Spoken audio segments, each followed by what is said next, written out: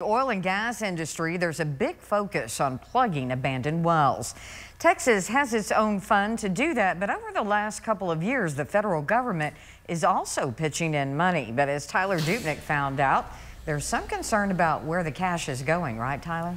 Yeah, that's right, Crystal. There has been some concern over how the U.S. Department of the Interior was distributing grant money to states to plug abandoned wells or orphaned wells.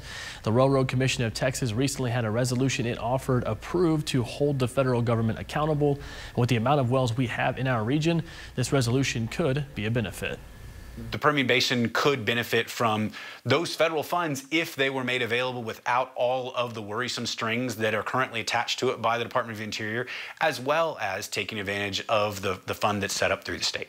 Only about 3% of the wells in Texas are orphaned, and the state began plugging those types of wells back in 1983.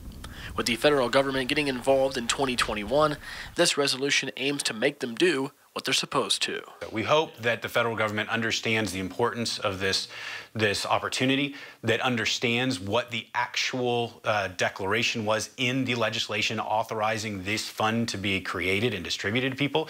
The purpose behind plugging wells is to eliminate possible environmental issues with well integrity. So we want to make sure that we're taking care of our workspace. We're cleaning up after ourselves. We're making sure that the environment is put back into the best possible shape that it can be.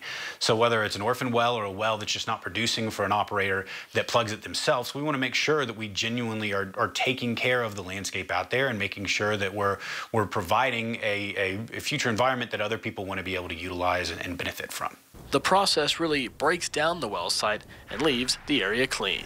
This is the well aspect right here. This little part down here that you see that is attached to the well bore that goes down into the earth. Once you remove this, once you pump the concrete and everything else that you might need to do to make sure that that well is plugged, even this part on the top will be removed. And then after that, you see all this dirt that's around this location.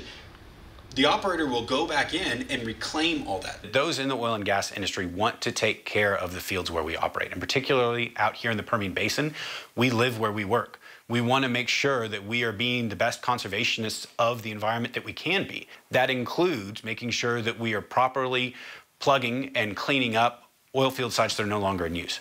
But if those wells could be useful in future production, we absolutely want to take advantage of that as well. Now, Robertson told me that some orphan wells can be restored if more production can be found in them.